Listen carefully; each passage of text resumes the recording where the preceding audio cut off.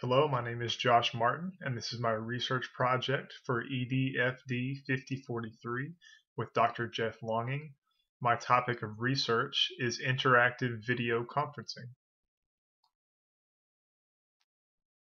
Interactive video conferencing is defined as the holding of meetings in which the participants are in different places but are connected by audio and video links. Interactive video conferencing can be found in several fields, including business, government, military, broadcasting, and the field in which we will be focusing on in this presentation, education. Before we look at how video conferencing affects the field of education, we must look at where this technology originates from. Although it may seem like a technology that is relatively new, it was originally introduced at the World Fair in New York in the year of 1964. The first video conferencing technology was Bell's picture phone. After the introduction of Bell's picture phone in 1964, the next advancements in video conferencing came in 1976 with the network video protocol, and then in 1981 with the packet video protocol. However, with the significant cost associated with these technologies, they were only used in labs and for private corporate use. As technology advanced, video conferencing was able to come to the commercial market. However, it still was not cheap by any means. In 1982, Compression Labs brought their video conferencing system onto the market at $250,000. It cost about $1,000 an hour to use the system. Technology continued to advance, and PictureTel was able to bring their product in 1986, lowering the price to $80,000 for their system and about $100 an hour for use. As technology continued, IBM was able to create a PC-based system. It was $20,000 and about $30 an hour per use. Over the next 6 years, more companies found their way into the video conferencing market. In 1994, Apple Macintosh discovered their CU-See-Me system. In 1996, Microsoft answered this by introducing the NetMeeting system.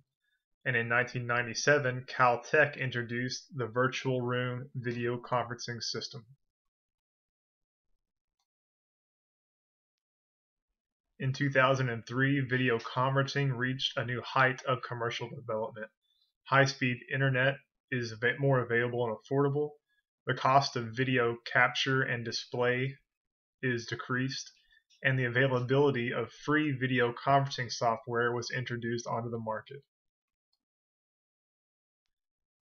With commercial development making video conferencing more affordable, in 2003, schools around the world began integrating video conferencing into their distance learning programs.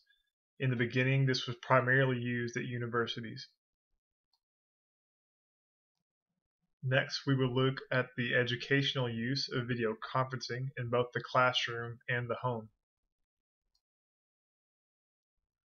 One example of video conferencing in the classroom is conferences with experts on the topic that the class is studying.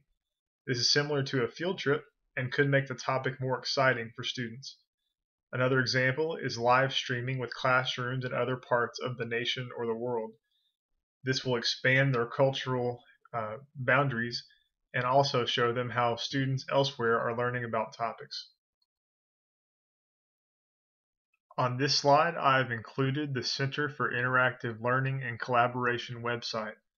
Here they have links for video conferences featuring professional development, links for video conferencing presentations to be used in the classroom, and it also features a way for teachers to connect with each other and set up video conferencing between their classes. On this slide, I've included an example of how I could use video conferencing in my band hall to help students meet Content Standard 11 of the Fine Arts Framework. By having the class live stream via Skype with a college professor who teaches music tech and have them discuss current technologies, I can help them learn to describe technologies and influences on music. Next, we will discuss video conferencing at home and how it can be used by the student and the family. The student can use technologies such as Skype for group work with other students.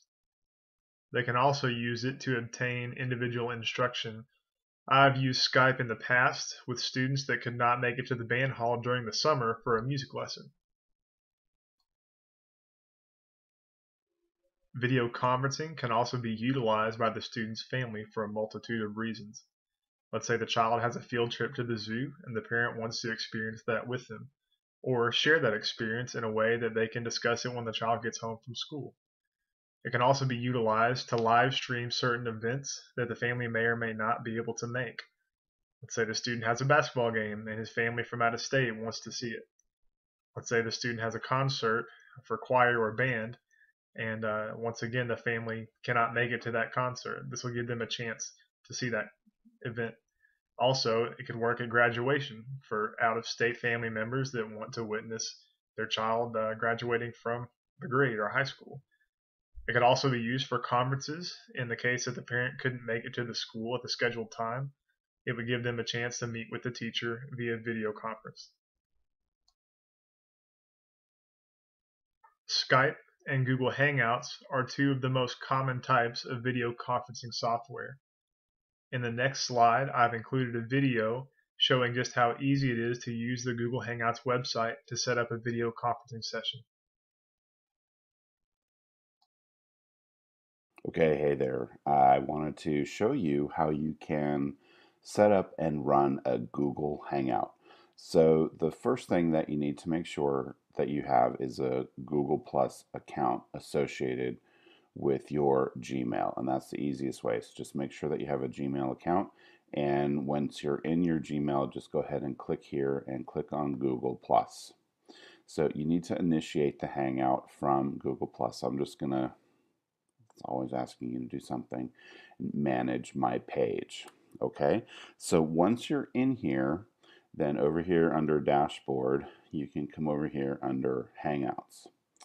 And once you are in a Hangout, then on the Hangouts page, I mean, then is where you get started. Now, there's two things that you can do. You can start a Hangout right away, and you can schedule it. Now, the important thing is that you have two audiences for your Hangout. The first one is the people who are going to be watching the Hangout and not participants, meaning they won't be on camera at the bottom of the Hangout. And then there are the participants. Now, when you start a Hangout, if you schedule it, it's going to give you a link. Now, you can send out that link to anybody, and that is a viewer link. So that's when you schedule it. You don't actually get a participant link, meaning somebody who's going to show up, until you actually start the Hangout. So let's just walk through that for a minute. So when you come in here, after you clicked on Hangouts, come over here to start a Hangout on air. And you're going to give it a name, and I'm just going to say test. How about let's do show starting Hangout. Okay, now I'm going to do one that starts later. So let's say I'm doing one right now. It's 6:19, and I'm going to say it starts at 6:30. So I'm going to go ahead and click here on later, and we'll do a 6:30 a.m. and you can set your duration here.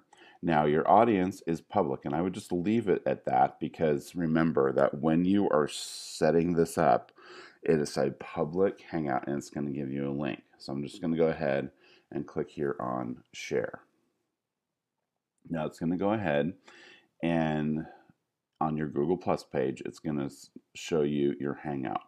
Now here, okay, now a couple of things.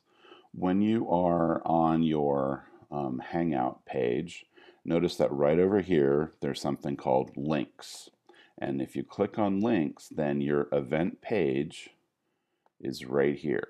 So let's say that you set this up for later tonight and you want to invite people to the Hangout and give them the link. You'll send that event page link out, and that's going to allow them to come and view your Hangout at the time that it starts. If they come before that, they're just going to get this page that says the Hangout has not started yet. All right, so that's the event page, and that's the link that you send out and say, hey, I'm having a Hangout at 6:30. Here's the link. Please come and join us. Okay, now you don't do anything with the participants at this, the people, the panelists at this point, because it's just set up and waiting. So you go ahead and send out that link to people so they know where to join you. Now, once you start your Hangout, I'm going to go ahead and click on Start. Then you go ahead and you'll see here that when you do this, it's going to ask you to invite guests. Now, these guests are the people that you want to invite via email. So I'm going to go ahead and put in my other email address. Okay, and it's going to say send an email to sewert9254@gmail.com, and then I can add more people. Now remember that these are your participants, okay, and your Hangout is connected to your Google Plus page, and it's going to be broadcasted on there and on my YouTube account. And then I just click on invite. Okay, I'm going to turn the camera off. All right, so now I have the Hangout is getting started. Now, what has happened now is that SUArt9254 has been sent a link. You'll see here at the bottom of the Hangout, it says off air. Okay, so the email has gone out and to the people that you want to have on the panel. So when you did that invite, it'll send them a link. They can click on that link and they'll start to join you over here. And then once you're ready, you'll do a start broadcast. So that's going to be what starts the broadcast, what enables anybody on your Google Plus page, which is over here, and anybody who has that direct link that you did when you first set it up can access the viewer Hangout. And then once you're done, then you go ahead and click on Stop Broadcast, and it will save it directly to your YouTube channel that you have set up associated with your email account. Okay, just a couple other things to note. You can set up a chat so that people can participate in the chat. That's a new feature here on Google+. This is how you do a screen share. You just click on that, and I suggest that you do a desktop screen share, and that's the easiest way to get that going. The other thing here is the toolbox. And here on the toolbox, this is where you can set your name. So I would want to put my name here, something like Scott Ewert, and then whatever you want your tagline to be, the traffic guy, something like that. Okay, and then just turn that on, and that will get your name in that bar underneath, and you can use that then to identify all the participants. Make sure that if you're running the Hangout that you have your participants setting that up to do that. Okay. So, just to recap, you can set up a Google Hangout in advance or to start right now. When you first set it up, the link that it gives you is what you set to participants. When you come in here under your Google Plus page and click Start, then that's when you send out you invite people to actually be participants, and they'll get a separate link in their email to click on to join you as a participant. And then once you're in, you do a start broadcast, and that will get you going.